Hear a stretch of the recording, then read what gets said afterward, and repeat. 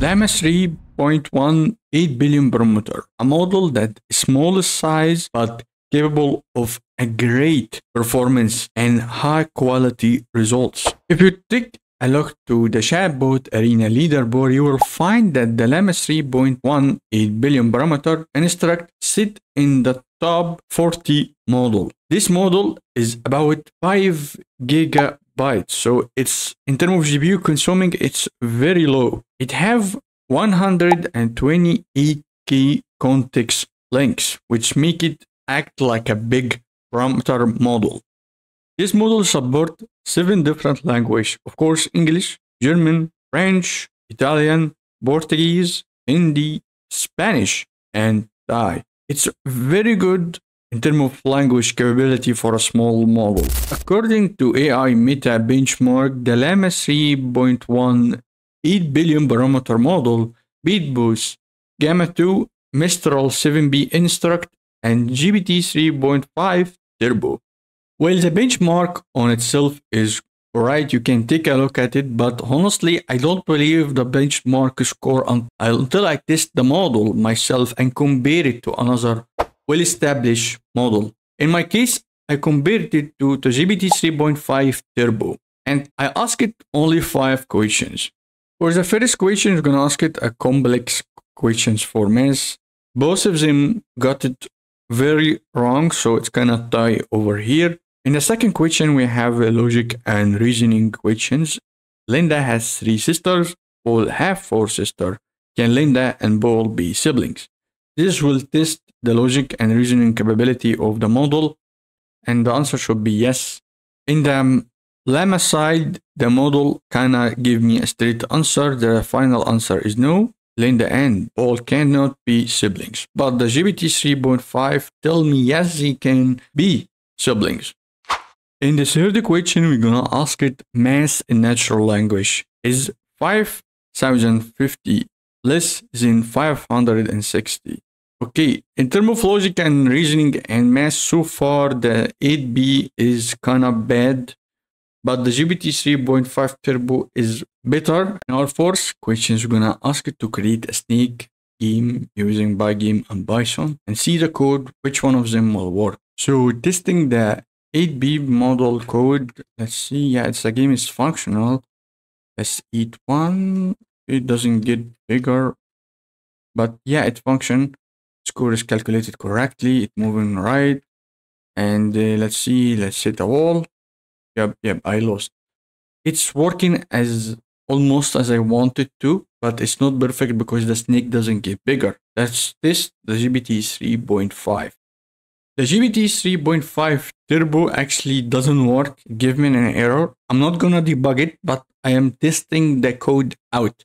So the 3.1 8 billion parameter actually giving me better code than the GPT 3.5.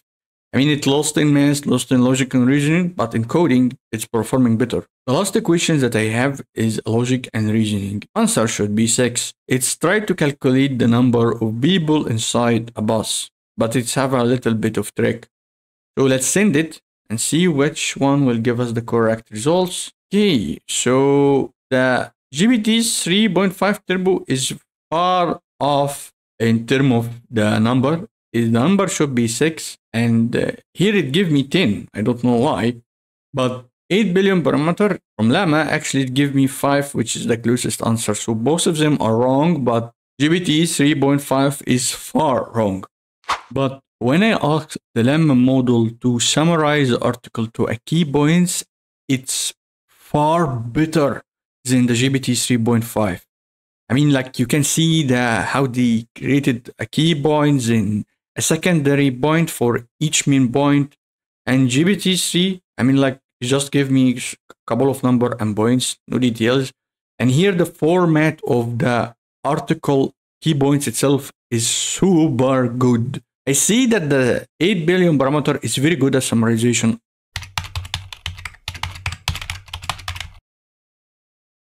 The key questions that you need to answer before doing fine-tuning: do you need actually fine-tuning the model or not? So I made this detailed comparison between fine-tuning and RAG, when to use which one and the benefit of each one.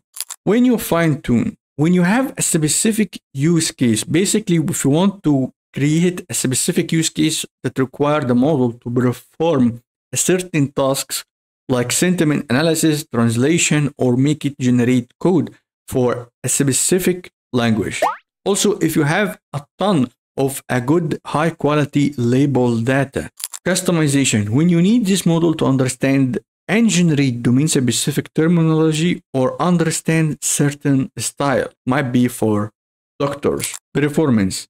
The fine tuning actually faster than RAG, but it also requires you to have GPU that's powerful enough to run this model if you're gonna run it on your own private local machine.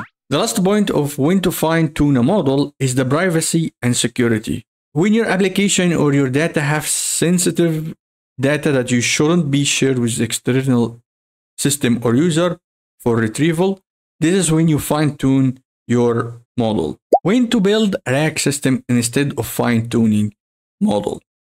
What makes RAG extremely good is the dynamic information retrieval.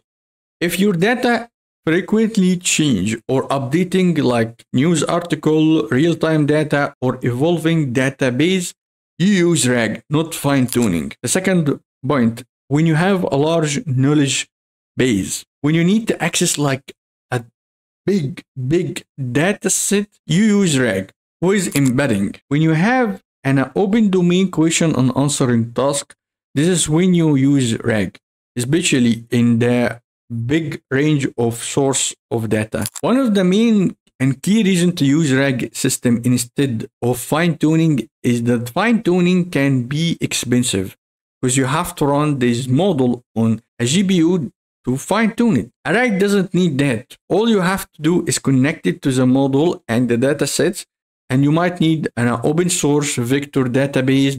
The last point that I have is scalability. When you need system that is scale with the growing amount of data that you have, you don't fine-tune, you use a RAG system. Here is a comparison between the fine-tuning and the RAG itself. I'm gonna leave you this actually in the description so you can access it and know which one to use and when, and performance and scalability and maintaining and response time. By the way, the response time can be faster in RAG if you use something like Grok. In this fine-tuning example, I'm using Unsloth. Unsloth is a free library that you can use for fine-tuning most of the model that's small on Google Colab for free. At the start, it's clone the repo of Unsloth itself from GitHub and install the main library that you're gonna be used like Xformer, Pivot, Bits and Bytes, and Accelerate. And here it select the 8 billion parameter model from the Llama on Unsloth. There is additional model here available that you can also fine-tune for free. And then it starts working on setting the LoRA adapters.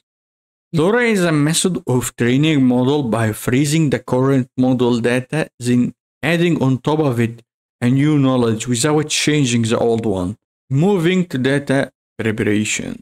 Here it's using custom dataset called the Alpaca Clean as the data that will be fine-tuning this model. The Alpaca Clean has 3 different columns, one for output, one for input, and the third one is instructions. And here it writes a custom code that will take the 3 columns to format it into a one text column. So it puts them all together into this kind of format.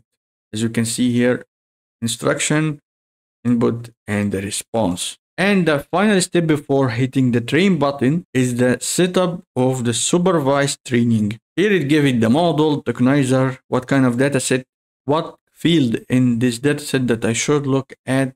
Then setting the training argument. The first thing is batch size. The batch size, the more that you increase it, the faster the training will be. But also it will consume more VRAM of the T4 that we have. This is a free Colab notebook. It doesn't have a lot of VRAM available for us, but a 2 or a 4 can be a good.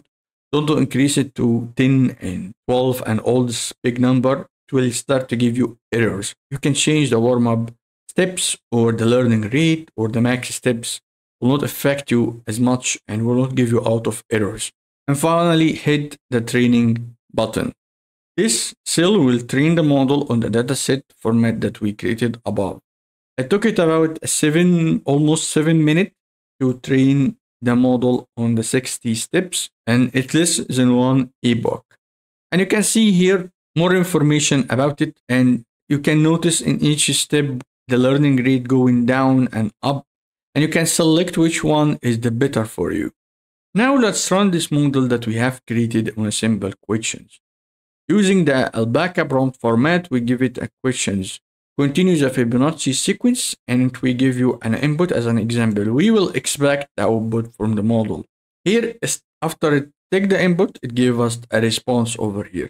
Start with 13, 21, and it continue to the end. So yeah, it's working right now. As you can see, the model that we have created is functional. You can also use text streamer instead of using the tokenizer batch decode. It have a better format. When you look at it, the instruction is over here, the input is here, and the response in the end. Now for saving the LoRA adapter that we have created for this from this model, you have two options. The first one is push it to Hugging Face if you wanted to save it on cloud, or you can use the save pre-train to save it on your PC. And now if you want to load this LoRA adapter we save, you can use either this message of code, you change this false to true, and it will load the model that we have. You can start use it easily. There is also the option of using the auto model for perfect casual LM, but warning here, it say it's obviously slow. It's basically slower than the original one, the first option that we have here. There is also supporting saving to a different kind of format, the float 16, and you also can save it to a gguf or llama.ccbb, and it will automatically save it for you and push it also to Hugging Face or download it on your machine. So that's it for fine-tuning this model. It's not that difficult. All you have to do is create your own custom data or get your own one from Google or Hugging Face. There are already a plenty of them. You don't have to pay money to fine-tune model like this anymore. And soon I'm gonna give you also alternative to Google Colab that you can use for this kind of stuff in upcoming video very soon.